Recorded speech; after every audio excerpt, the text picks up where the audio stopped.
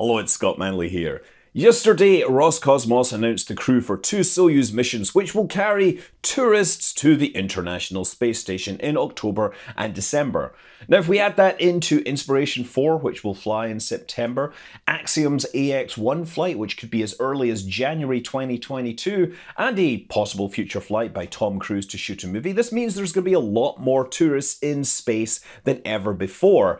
And actually, before that, we're expecting the first flight of New Shepard with an actual paying passenger after Blue Origin announced an auction for the very first seat alongside 5 Blue Origin employees. There's no firm date for this, but it could be as early as July. So I'm actually kind of surprised that in the world of space tourism, suborbital tourist flights never managed to get going in great numbers before, well, now. Virgin Galactic got going long before SpaceX began developing Crew Dragon, but it's been cursed by all sorts of problems, including a crash which killed one of their pilots and destroyed their spacecraft.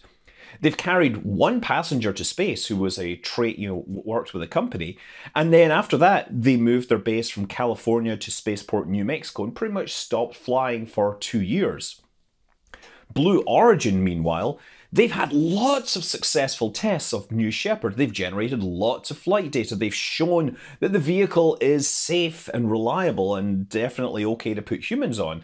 New Shepard actually arguably provides a superior experience in many ways, with much larger windows and a bit more room to move around, although you can't look straight down as you can in Spaceship Two, because it flips on its back during apogee so you can actually see the Earth laid out below you. So yeah, I mean, these suborbital flights are hundreds of thousands of dollars for a few minutes of weightlessness and a wonderful view from above the Kármán line. But you know, if you just want 0G, by the way, you can actually pay for parabolic flights, and those only cost a few $1,000s for, many short hops of 30 seconds or more. But anyway, for the orbital flights, in the next 12 months, we can expect to have a number of flights. We're going to start with Inspiration 4 in September. This is going to be a free-flying Dragon flight, which won't go to the International Space Station, and that meant that it avoided scheduling problems with the station's very limited docking adapters. The crew of 4 will spend 3 days in orbit. They'll be actually at a higher altitude than the International Space Station, but because they're inside a single Dragon capsule, they won't have much room to move around and do backflips and stuff like that. But they will have fantastic views, better views than you would get from the space station, arguably. Now, since it's not docking to the International Space Station, the docking system at the front will be replaced with a transparent dome to allow the passengers to stick their head in and experience really wide-angle vistas of the Earth in space. The Dragon spacecraft that they're going to use, by the way, is Resilience. That's the spacecraft that was used by Crew 1, which just returned to Earth after their 6-month flight to the ISS. So the crew for Inspiration 4 are Jared Isaacman, who's a pilot and a businessman, and he's footing the bill for the whole thing. There's Haley Arsenault, who's a physician with St. Jude. There's Dr. Cyan Proctor, a science communicator on YouTube and everything. And Christopher Szymborski, who he's been a space fan for a long time, and he more or less won a lottery ticket to get on his flight. Technically, someone he knew won the lottery ticket and gave it to him, and I want friends like that. But honestly, Inspiration 4 is probably my favourite one of the missions because it's just doing something very different with a lot of cool people. So next up, there's going to be Soyuz MS-19, and that's in October, and that's going to have movie director Klim Shipenko and an actress, Yulia Persilid, who they're going to stay on the ISS for a week to shoot scenes for a movie which is titled The Challenge. Now, Klim Shipenko was the director of Salyut 7, and that's a movie that tells the story of the rescue and repair of the Salyut 7 space station in the 1980s. And it's not a particularly accurate movie, it's got lots of extra events tagged on, but it's cool that somebody wanted to make a movie about Salyut 7, right? Apparently there are a few other actresses in reserve if any problems turn up during training over the next few months, but that's what's expected to happen in October. And so they'll be working by then in the newly expanded Russian segment of the space station. They'll have Nauka planned for delivery in July, and the pre-shell docking module will arrive in September. And these people were only staying for a few days, and they will actually return. They'll go up on MS-19 and return on MS-18. What they're doing is essentially delivering a fresh Soyuz to the crew in the ISS. The Soyuz needs to be replaced every 6 months because the hydrogen peroxide fuel for the descent module slowly decomposes over time. So, next in December, we have Soyuz MS-20, and we have a familiar name and face. Yosaka Maezawa, the Japanese billionaire behind Dear Moon, one of the big investors in Starship development. He will be making his first spaceflight on a Soyuz, alongside production assistant Yozo Hirano, who will document the flight, presumably posting it all over the Instagram. And many of you might be wondering why Yosaka is not flying on a SpaceX rocket, given that he's given SpaceX a lot of money for Starship. And I think probably the main problem is that he wants to fly to the ISS, and that means there's very limited opportunities because NASA is controlling the number of flights, in part because they have very limited availability of docking slots. There's only 2 pressurized mating adapters that have to be shared between the Crew and Cargo Dragon and Starliner, which incidentally looks like it's scheduled to finally fly and dock to the ISS in late July. So this Soyuz tourist flight in December is unlike the previous ones because the crew are taking the same spacecraft up and down instead of using a short mission as an opportunity to ferry up a replacement vehicle for a crew on the station. So this is the first time they've actually done a dedicated tourist flight up and down.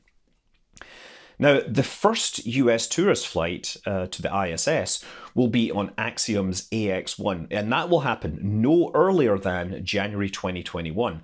It's going to use a Dragon spacecraft, and this was actually pitched as the original, well, this was originally going to be the flight that took Tom Cruise and his director, who I think is Doug Liman, to space, and that project has apparently been pushed out a bit for unspecified reasons. It's still on, but we just don't know when.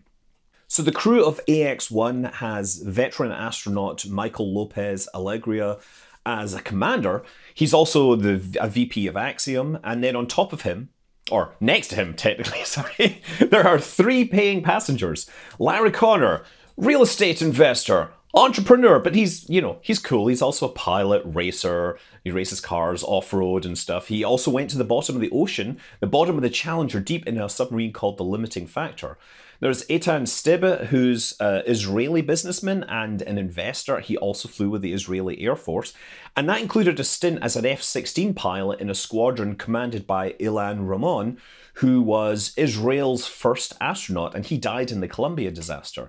Finally, there's Canadian Mark Pathy, who's he's an investor, businessman, and I'm sure he has some cool stories if you look up his background. But look, each of these people are there because they're investors that have made a lot of money and they like space, and they had to pay $55 million for the flight. And apparently, there's been recent changes to pricing for ISS operations from NASA, and I think they now have to pay $10 million per person for the time that they're staying on the ISS to cover, consumables, to cover astronaut time and things like that. So, Axiom is actually an interesting company for another reason, because they are also contracted to develop and deliver new modules to the International Space Station to expand its commercial capabilities. And this is going to start with a single module that's going to berth to the very front of the station, where PMA-2 is the docking adapter currently. They're going to take that off and dock a new module on there. And this module looks like it's actually going to bring its own docking adapter, which will probably allow NASA to move that existing docking adapter to a new location, and that will mean that they'll hopefully have 3 parking slots and a little more availability. Long term, Axiom might add as many as 3 modules to the space station, with a focus on providing accommodation for tourists, and with an eye to potentially converting this to a free flying station in the future. But for now, that is a pretty busy schedule. To compare, between 2001 and 2009, there were 8 private astronaut flights over 8 years. 7 people in total because one of them wanted to go twice. Now, in the next 12 months, we're going to have more tourists than that whole 8 years. And that's pretty darn cool. I mean, sure, it is way out of my price range. I mean, even the suborbital stuff would probably need me to, work with the bank and remortgage my house. And frankly, I have a family to raise and I'm not going to do that. But maybe by the time I'm done with that, the prices will have dropped to a more manageable level and I might actually get to fly on one of these things. So here's hoping for a great future of tourism and accessibility to space. I'm Scott Manley. Fly safe.